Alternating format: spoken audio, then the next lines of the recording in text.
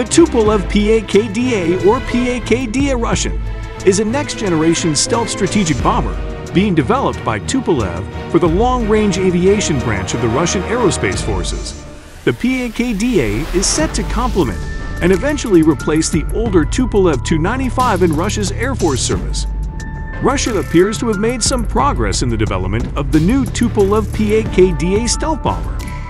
The company has apparently assembled a full-size mock-up of the new bomber, as well as several smaller subscale models made from various composite materials. Additionally, Tupolev has also built a full-sized mock-up of the PAK-DA's cockpit. The PAK-DA will focus on stealth, substantially reducing both its radar cross-section and its infrared signature. The new bomber will be configured to carry its armament within internal weapons bays, and the aircraft will feature next-generation electronic warfare systems. The PAK-DA will have a range of 9,300 miles, while the B-2 Spirit stealth bomber has a combat range of 6,600 nautical miles. Russia has fewer aerial refueling tankers to support long-range missions, which necessitates the range to return to Russia without refueling, where the bombers could be rearmed and refueled for their next mission.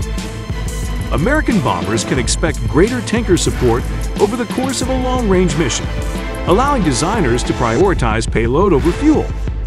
The PAK-DA is intended to serve as a long-range, low-observable strategic bomber for the Russian Air Force. The PAK-DA varies significantly from source to source, while more recent ones claim an even more impressive 40 tons, 80,000 pounds. The PAK-DA will be capable of carrying a wide variety of conventional and nuclear ordnance. It's also expected to network with airborne drones in some way.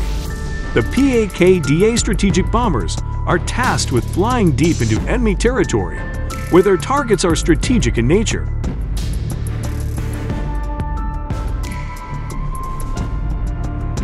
The PAK-DA is to be equipped with the latest radio-electronic warfare equipment of domestic manufacture. Russian PAK-DA would also be able to carry long-range hypersonic cruise missiles. As such, the new aircraft would be optimized to have the longest possible reach. The PAK-DA would fly as long as possible and unobtrusively in the air, so that without going into the affected area, so that they can launch their weapons onto their targets. The PAK-DA is expected to be subsonic aircraft, as its flying wing configuration suggests.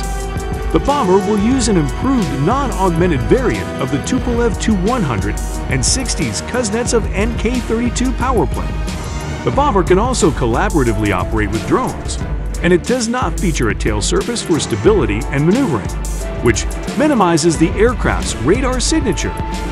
The bomber's stability and maneuverability are achieved by the flight computer using electrically activated wing-mounted aerodynamic surfaces, such as flaps.